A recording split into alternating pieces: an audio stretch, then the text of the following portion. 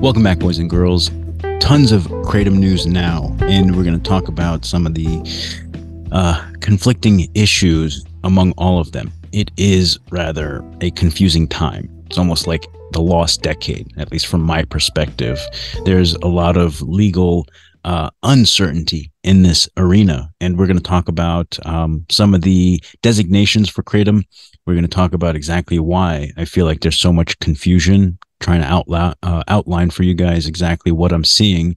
And hopefully, things will work out. But based on the current situation, I have my doubts. So my name is Mike. If you've been here before, you know the spiel. Today's Daily Dose is brought to you by grassstore.com. As always, save 40%. Use the code DAILY at checkout. And there's more links down below for you if you want to help support the channel. Just know it means a lot to me. So as you see all this news about Kratom here, and every day there's these supposed deaths. We don't really know one way or the other. Maybe more information comes out over time and kind of can substantiate whether or not it was just Kratom. I've been reading a lot of articles from the medical community about Kratom as well, trying to understand what they're seeing through the study of Mitragyna. And it is kind of split. There's some that are advocates, some that aren't, some that are seeing very specific symptoms like heart arrhythmia and cardiac arrest. Don't know if it's just relating to Kratom. Don't know if it has other factors to play into it as well. If someone's not entirely healthy, maybe that is something to consider. But nonetheless, I see a great confusion between all of it. So if you didn't know, dietary supplements fall under the designation of food. So what did the FDA say a number of years ago? Kratom is not for human consumption. Therefore, it's not a dietary supplement. Therefore, it's not, it doesn't fall under that specific designation. Beyond that, importation is illegal too. So I saw this and I was reading it. I'm like, my goodness, this is fucking scary. This person who runs the brand Eden's Ethnos Botanicals just got charged 2 years in prison. It was a plea deal. He accepted it, but it was for money laundering and the illegal importation of Kratom. And that's pretty damn scary too. It is illegal to bring Kratom into the country, and yet it is legal in most states to have it, sell it, consume it. So this is where this legal clarity can be so helpful. I feel the number one place that we should tackle is the importation. Like, fix that first and continue pushing with the efforts on the Kratom Consumer Protection Act. If you didn't know, there's a little pieces of news here around Kratom. So Nevada wants to ban it, and that's coming up on a bill. Florida just implemented age restrictions, making it 21 plus, and Louisiana is trying to ban it too. This is, this is where a lot of confusion tends to really make it difficult for anyone to know what is right, what is wrong. I mean, me personally, I'm struggling with it. I see this and I say, fuck, dude, these government agencies are so chaotic.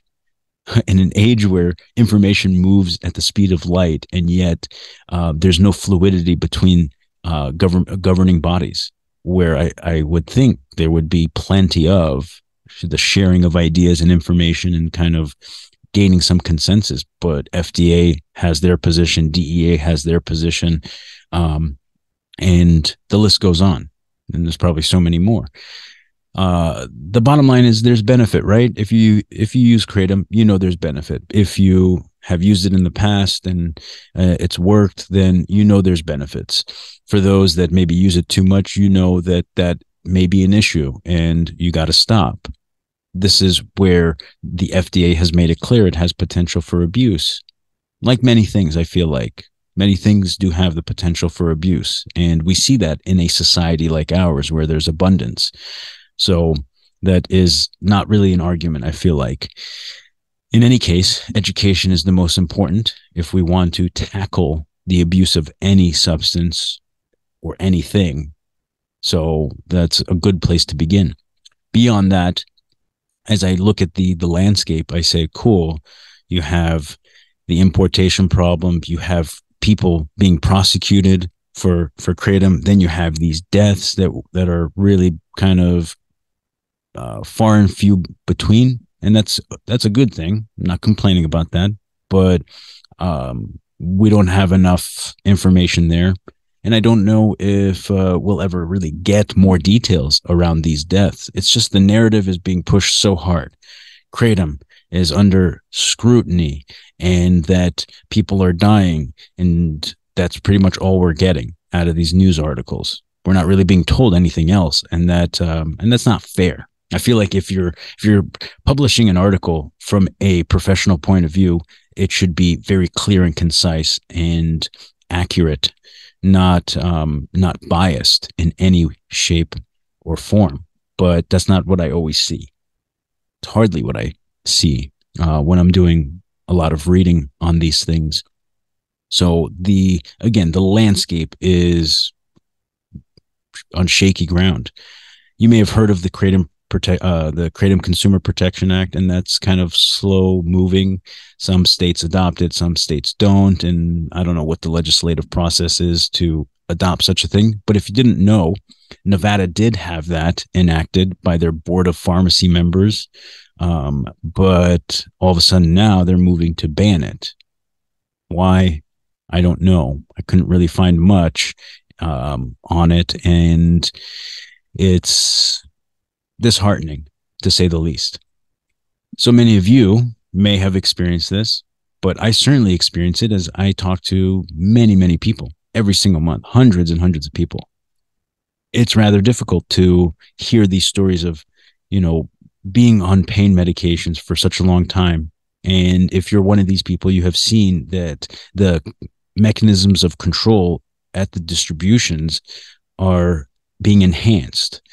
The amount you're prescribed is being reduced, sometimes out of nowhere, and you're just expected to cope with it. Many people turn to kratom when this happens, and it's adequate enough to kind of bring a little stability and comfort to one's life. If we begin to eliminate these two, what do you have? Let's be real. Most people do turn to street drugs, far more dangerous and deadly. That's with a certainty. What can we do? What do you think? Leave them down below.